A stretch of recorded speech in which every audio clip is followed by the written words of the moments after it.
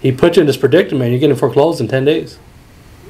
Steve, I see you want to chime in, Steve. Yeah, you remember my story? I do remember your story. I don't know if you want to share it or not, but it's all right. If it helps somebody, and that's what it's all about, man. It's about helping somebody. So yes, that's it. So, what was her name? Where'd she go? Lisa Marie. Yeah, Lisa Marie. Lisa. So, are you here in San Antonio? She is. Yes. His name isn't Danny Latta, is it? No. Well, not calling people out here, man.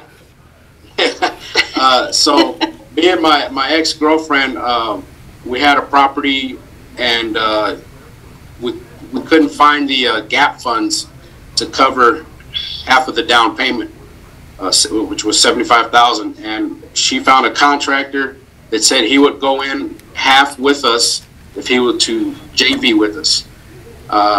We got a hard money loan. He gave us $37.50 of his money, and we put the other half.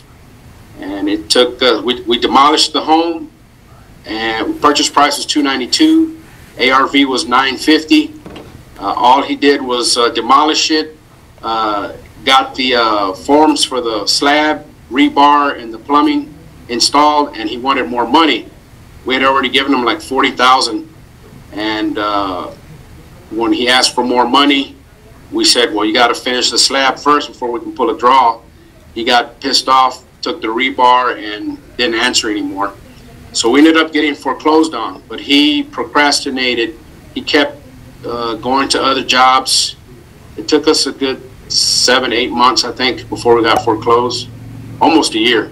Wow. So the point is, we weren't able to get our money back that he took from us because he JV'd with us.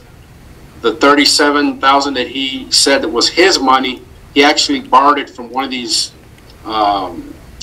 companies that lend money to contractors for their materials, and they put a lien on our property. Mm-hmm.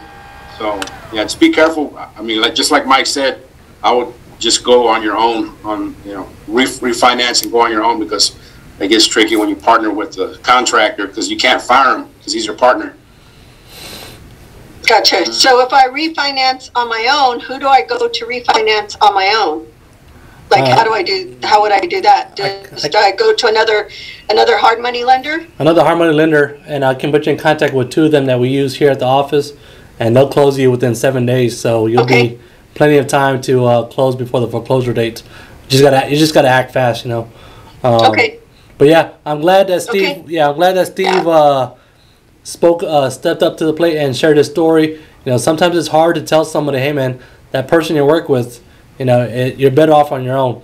And for Steve to go through the headaches himself, and he lost out on the property. I remember that property. It was a good neighborhood. It would have made really good money if the deal would have went through.